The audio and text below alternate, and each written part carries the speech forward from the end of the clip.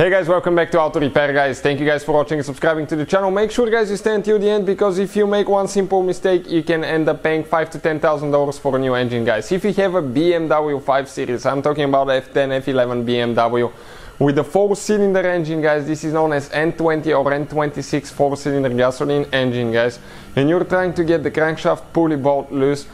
We'll explain what needs to be done from start to finish. Very specific procedure that you need to follow, otherwise you may end up needing new engine. Now many of you ask me how do you get that crankshaft pulley bolt, and we'll explain what we use here at the shop, but always consult your manual guys. So that same engine, okay, it's been used in multiple BMWs, as I said. It's N20, N26 engine. Another thing guys, every single car we get at the shop, including this one here, we make at least 200 to 300 videos. Why? Simply because our mission in the shop is to save you guys as much money as we can. All we need in return guys, please subscribe to the channel and like the video. Hopefully you will find the information helpful guys, that way we can keep making free videos for you. If you guys need to buy any of the tools or parts that we use, links will be in the description of the video below for your convenience. So let us show you guys what I'm talking about now. Crankshaft pulley bolt, okay, it's down there. Check it out, this is the crankshaft pulley bolt, okay, all the way down there. Let me focus, perfect. This is the bolt, this is the extension bar that we have. Breaker bar with 22mm socket, and this is a long pipe that you need. You cannot just go ahead and take that bolt loose, simply. Why? First, you won't be able to. Second guys, if you get that thing loose without getting the timing correct and everything, okay, you will end up needing a new engine, or your cylinder head at least rebuilt, because you will bend the valves. This is the timing chain sprocket on the crankshaft guys, and there is no key, as you can see, so there is no key holding that. BMW uses that so they can achieve the perfect timing. Many vehicles now started using that, Mazda, Ford as well guys.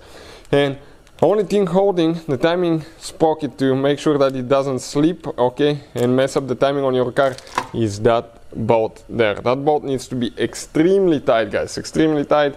I think they even recommend a new bolt every time you remove it. We'll have the torque specs and all that on the channel, but before you remove it guys, you have to have your engine at TDC. This is top dead center point. Okay, video is on the channel how to do that guys. We have it from start to finish, but we'll explain a little bit as we go now. Once you have it at TDC, you need to install the camshaft alignment tool here. This is for the timing guys. One tool that holds the clutches. You have to remove your tensioner for the timing chain, and you install your manual tensioner so you can pull, you can adjust the tension on the timing chain guys. And you have one more special tool that you need to use. I know it's terrible, but that's how BMW likes to do it, and we follow their rules, because otherwise engines are expensive guys and you don't want to mess them up, correct? So I'm going underneath the car now. Oh, okay, right there, almost got it guys, perfect. Now checking it here, this is your timing pin. People now do things in two different ways. I'm going to explain about that a little bit. Here, this is a special tool. You have to remove that cover. Once you guys remove that cover, okay, what you can actually do here now, guys, you can go ahead and install that tool. Okay, this is the flywheel holder tool. Adjust it, install it when the engine is at TDC point. Some people, okay, remove now the bolt, but what I usually do, some people start removing the bolt with the TDC pin in, some with the TDC pin out.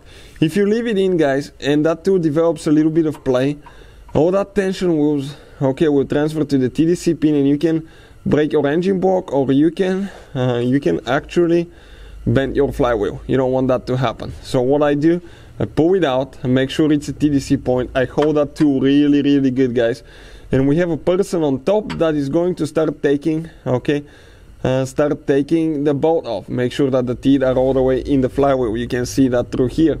But another thing now guys, make sure the car is secured on jack stands, everything is good, because when somebody starts taking that bolt off, it will be really tight, they will be shaking the whole car. You don't want that car to fall on you. Also make sure they don't drop any tools, and use eye protection, because if something breaks, okay, it can get in your eyes. Gloves as well guys, and make sure you don't pinch your fingers. Hold that thing really good up, make sure it doesn't move, and at that point, with the pin out, we get the bolt loose on top, the crankshaft bolt with the big pipe, and later I verify that it's a TDC point, and I push my pin back in, okay, so it doesn't move guys. Okay, and then we come on top, okay, and we are ready to go. This is the pipe that we use, guys. Humongous pipe, right?